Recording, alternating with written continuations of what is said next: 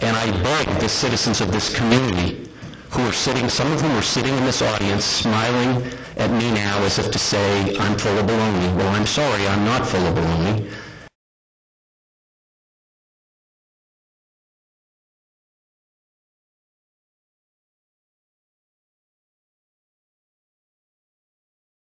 I would also say that if there are people in this town that hate me, it certainly seems that there are, given some of the things that are written about me.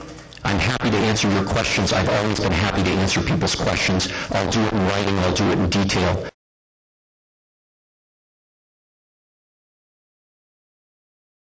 The facts, as I said in the discussion on the snowmobiling issue, lean to the truth.